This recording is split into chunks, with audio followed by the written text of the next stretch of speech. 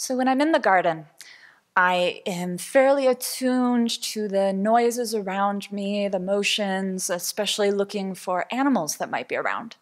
And one thing that I've found is that I can almost, every time I go out, hear a hummingbird.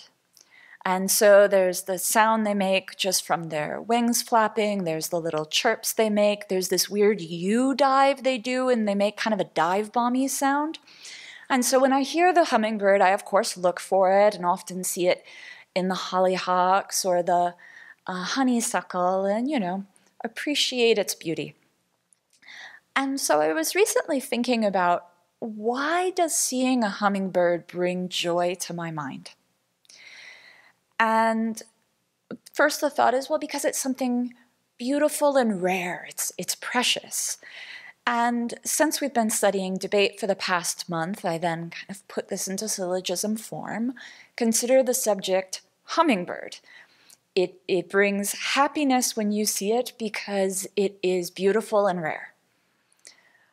And then I thought, well, does the reason actually apply to the subject, let alone, the predicate, whether there's pervasion? And I realized that I'm really habituated to thinking about hummingbirds as rare from when I was little in Michigan and would see maybe one or two total per summer. I think we even had a hummingbird feeder outside, and it was a special day, any day that I actually saw a hummingbird. But here, I see one almost every time I go out to the garden, at least in the warm months. And often, sometimes I'll just see them out the window, coming and watching us during our Dharma teachings or when we're eating. So certainly they're not rare here, and even when I lived in California, they're not rare. So this is not the most profound realization, but then seeing, wow, if they're not rare, what are they left with? Well, they have some nice iridescent feathers, and so do the turkeys. So how excited do I get when I see a turkey if both are common and have these beautiful iridescent feathers? And clearly it's not quite the same in my mind. Though the hummingbirds are smaller, but I don't think there's pervasion that seeing something small makes you happy. That doesn't make sense either. So it was interesting to just appreciate, the amount of habituation, that momentum I have in my mind from being a child and thinking, oh, these are rare, to now still having that happiness when they're not actually that rare.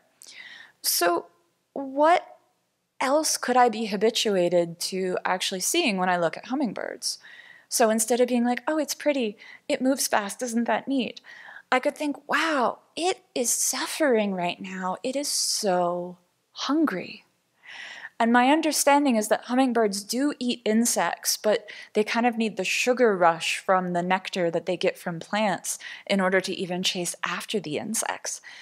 And that it spends most of its life in air trying to get fed.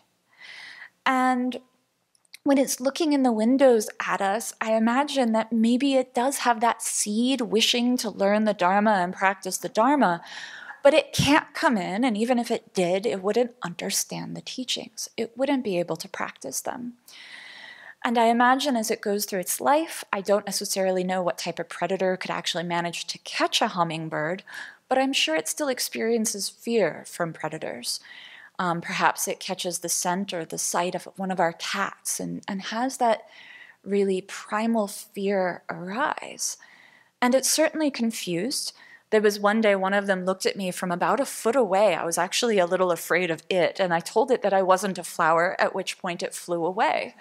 So I think they do experience some confusion in their life looking at bright objects like the prayer flags and not knowing if it's a source of food or not.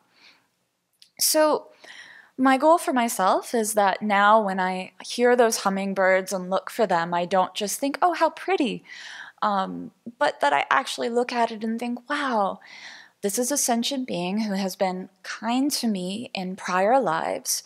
It presumably has created some good karma to be reborn in this resplendent form that it has now. But it is experiencing great suffering.